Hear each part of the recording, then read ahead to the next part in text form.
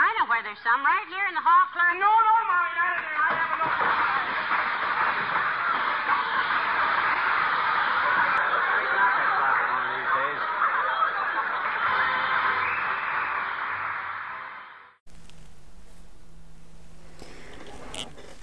At this point, I've got the little switching power supply velcroed right there.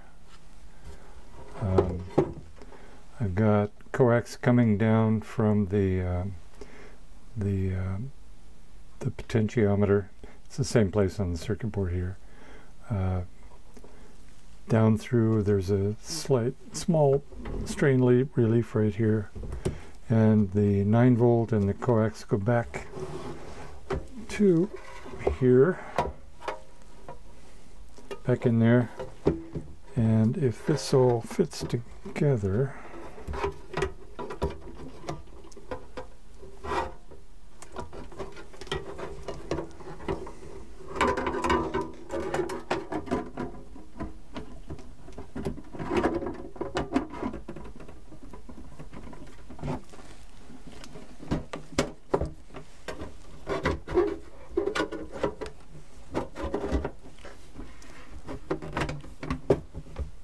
there. I've got a 9-volt output here for the frequency counter, which sits up here, and a BNC connector to connect the frequency counter to the output of this signal generator. So it'll be a piece of coax, much like this, and perhaps this very one. Go on there, and it'll go into the back, probably under the handle, and into the back of the plastic case that I have yet to make. I've designed it. I'll show you that for a bit. It's just a simple, pardon me, it won't be red when I get done with it, but it's a simple plastic box that will hold this, and we'll get velcroed down right there. Some mounting holes to screw this to the box, and then a entry place for the coax and for the 9 volts. It'll come up here as well. So it's coming along. I've got this part of it done. Oh, boys. Come in. Oh, dear. Hello there, kids. How you fixed for postage stamps? I don't know, old-timer. How many you want? Don't want any. I'm selling them. 2-cent stamps for 1 cent. Today only. Heavenly days. How on earth can you do that? Forgot to mail my Christmas cards this year, daughter. Just found them and soaked the stamps off. How many you want? For every 50 you buy, I throw in a little bottle of glue.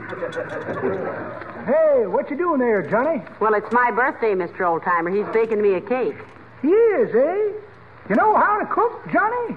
Well, we'll soon know. What do you mean, do I know how to cook? Sure, I know how to cook. I'm not only a cook, I was the greatest vegetable and fruit man in Peoria at one time. I never knew that, McGee. Well, I've been covering it up, that's why.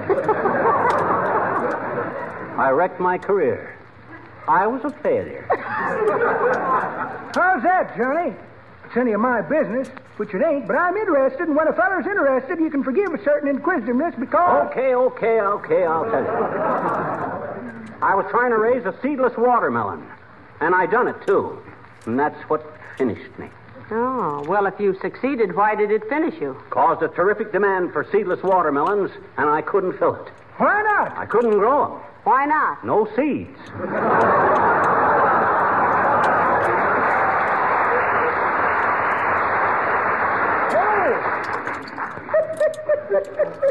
Well, as I was saying, one feller says to t'other feller, say, he says. Yes, sir, old-timer. I had such a knack with flowers and vegetables, I could even bring them back to life long after they'd wilted. Why, take an old wrinkled beet and give it the McGee treatment, and presto, back from the dead. Dead Beat McGee, I was known as. Say, how about my cake? Deadbeat McGee, the ding-dong daddy of the dirt doctors, drudging in the ditches from dawn to dusk over discolored, decrepit, and darn near defunct daisies, dogwood and deodars, dazzling doubters with my debonair displays of dilly-dallies, daffy daffodils, and dandy dandelions discovered and developed by Deadbeat McGee, the diggity-digger and daddy dude from down on the Delta and deep in Dixie, but shucks, I sound like a dad-ratted pixie.